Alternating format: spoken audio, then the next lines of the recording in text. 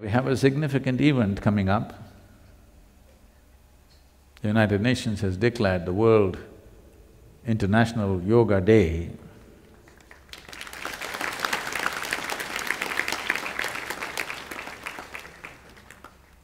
That means those of you who are living in the yoga center or associated with the yoga center means this is your day. First time in the world, you know. Since Adi Yogi, over 15,000 years ago, since then, many things have happened in terms of propagating yoga, in terms of reaching out. Many administrations in the form of kings took to yoga and did things. When Krishna was here, this was… maybe people don't recognize him unfortunately for this tremendous effort that he took to have political system and the spiritual process fused as one. This is what he wanted to achieve. And he's not being credited with this. People are only talking about the excessive butter he might have eaten and the girls and the flute and the cows and the dung and whatever. No, that is not what his life is about. His life is that he strived throughout his adult life to bring the political process and the spiritual process as one. He started over 1,000 ashrams across the northern plains of this country. Nobody acknowledges him for that. This is the body of his work, because he did not want spiritual process to be an archival process somewhere in some ashram. He wanted this to spread across the society. Above all, those who rule the nations must be spiritual in nature. This was the intention.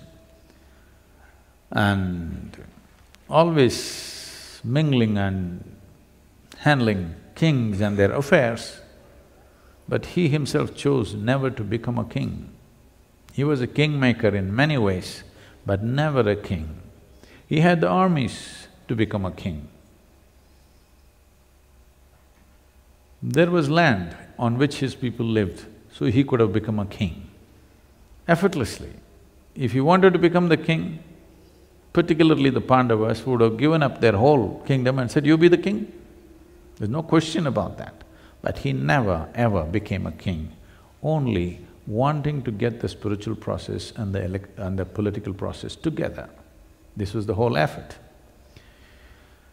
So it's wonderful today that the United Nations has declared this and the head of a state is talking about yoga. It's a big thing. We've been working to do this,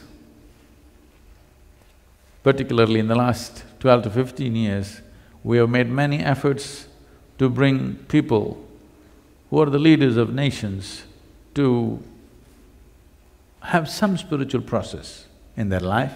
For the first time, the head of a major nation on the planet is talking about yoga in public, in international fora. And for the first time, 177 countries get together to pass a resolution. Never before in the history of United Nations, 177 countries have voted for anything for that matter.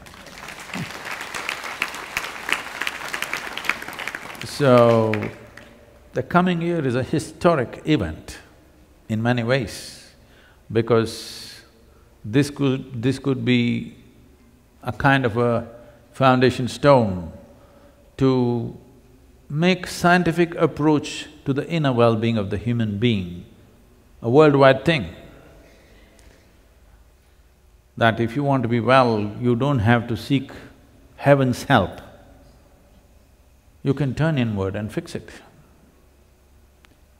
You can turn inward and create well-being. You don't have to look up, you don't have to look down, you don't have to seek celestial help. The human well-being or the quality of human well-being essentially is originating from within, If you want to fix it or if you want to mess it up, both can be done only within you. This is the message when you say there is a International Yoga Day, this is what it means. The world is beginning to accept human well-being is not in heaven, it's within us. It's a tremendous step for the world. And here we have big plans, what we want to do in the next 5 to 6 months and what happens later. A vertical scale-up of yogic practice on the planet can happen. We have very big plans for the coming 6 months.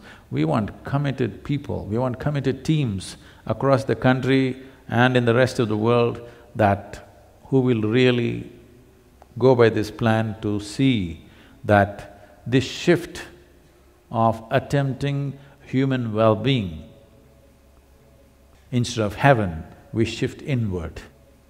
This can be truly scaled up in the coming year. We have a very elaborate plan. We want many of you to become a part of this plan in a committed way, not off and on, but in a committed way. Because this is a historic event and it's wonderful that it is timed at the time or beginning of Dakshinayana. That is on June 21st is the International Yoga Day. It indicates the shifting of the relationship between the sun and the planet from north to south. When Adiyogi turned south and became Dakshinamurti to deliver this whole dimension of yoga, this knowledge or this whole sphere of understanding the mechanics of human being in relation to the mechanics of the cosmos and how one can transcend, how this can either be a tiny little creature or how this can become a cosmic being. This possibility he opened up on this day and it's truly wonderful. That day is being recognized as the International Yoga Day. So plans, big plans means you know a lot of work. So let's not talk about work today, but it'll come. Lots of work. I was thinking, 2015 I'm going to step back and start practicing retirement a little bit. But no, 2015 is going to be full throttle. So you should not try to tire or retire in the coming year. No tiring, no retiring, okay? Full throttle. Are you up?